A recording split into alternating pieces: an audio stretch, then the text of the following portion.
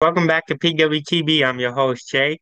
Unfortunately, Evan is not with us today. He is traveling back from Florida. He just went on vacation, so hope he had a great vacation. But I am bringing you the show today. We have a great show in line for you guys.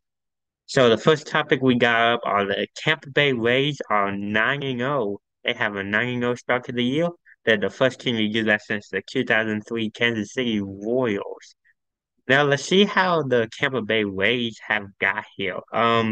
Let's start with the offense. Randy Rosarena, he he's starting off to a great start to the year. Two homers, 11 RBIs. He's batting 371 this year. Um, also Josh Lowe, Wanga Franco. Um, Lowe is batting 364. Wanga Franco is batting 351. Taylor Walls too, and Jose Siri. I mean, top five guys in the lineup easily. Um, let's go to the other side of things. Maybe the pitching. Drew Rasmussen. So obviously had a couple great starts, going 7 innings. Yesterday, only allowing one hit against. Believe they believe they played the Oakland A's in 11-1, 11-0 win.